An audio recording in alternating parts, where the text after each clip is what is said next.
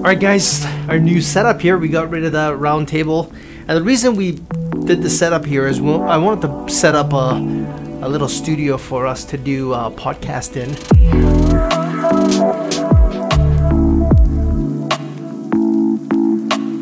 And we're coming out with a new channel. It's going to be called The Exchange, and I'll let you know why we picked The Exchange. We're going to be talking, interviewing other entrepreneurs. We're going to be doing a Q&A. We're going to be doing this daily. It'll probably be anywhere between 20 to 30 minutes. But yeah, this whole setup is going to be us talking about definitely business, some entertainment, current events, whatever Q&A you guys have, please send it in and I'll do the best to answer it. What questions you guys have? So I think we're going to give you a little taste. Oh, you got questions? Yeah, you got questions. Let's go. So the first question today from Dustin. Without using ads, what's the most efficient way you get your leads? Without using ads. So I'm just gonna go to TFS, the mortgage company. Without ads, what I do is I phone the mortgage brokers that send me deals, contact them, contact my own clients, contact my referral sources. Another way is just content right here. You know, podcast adding value back and forth. You know, starting communities on LinkedIn and on Facebook, adding value there and getting into communication. Just you know what, everything works. The only thing that doesn't work is doing nothing. Christina. Yep. What are your hobbies as an entrepreneur? Oh Lord.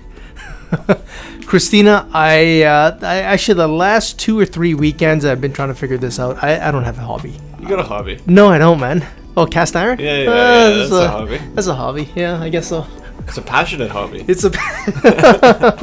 I wouldn't call it a hobby. I think a hobby is like going golfing and doing all this. And I like cast iron skillets. I like going and buying it, and not brand new. I like, you know, going out and getting something that's been used for the last 20, 30, 40 years and has, like, you know, a bunch of like food stuck to it and gunk and everything, and going home and cleaning that out and, you know, putting the lye tank or an E tank, and yeah, these are see terminologies that cast ironers know.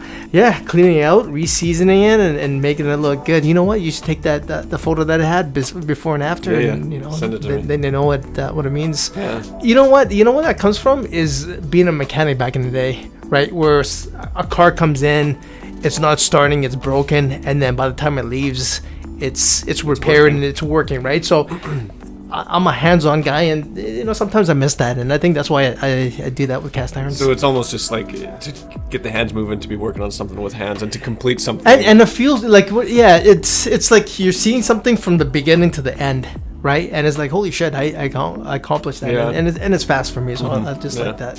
What do you this is from Tom. What are you obsessed with as an entrepreneur? The game, the whole game, from beginning to end, from starting something new, researching it, advertising towards it, getting sales, closing the deals, getting funded, growing it, everything about it. Again, going back to the cast iron story, I see something growing. I see something from the beginning right to the end. Well, not even to that. I don't even know when the end is, because it's never going to be there for me. But it's like I can look back 2 years from now, like, holy shit, that's where we were, and look where we are today. Right? It's just a sense of accomplishment. And I like the hustle and the drive. I don't like being told what to do. I just like, you know, taking control and making it happen. If I was to work in a government job, holy fuck, man. Oh, it'd be the most miserable person ever. Or even in any company. I can't even go work on a friend's company. I'm just not wired that way. I've done it a couple of times, and like, fuck, I hated it, man. Hated my life. I just can't. I'll spend 8, 9, 10 hours a day and just doing whatever for others. Just like you, Dylan. Yeah. On that note, I think you like what you do. Yeah, I like what I do. Yeah, that's good for me on questions. You can close her out. So this is what we're talking about here. I'm glad Dylan actually had questions from here for me. You gotta put your DJ thing on, man, with your. Man, I look too cool like that. That was good. I don't want people to get carried away here. That was good. That was good. All right, guys. Until next time, live it up. I don't like that one. This is no longer live it up. This is gonna be solo. Yeah, this is going on 360. Yeah, but I want something else, man. I'll just say, I don't know. All right. Exchange you later.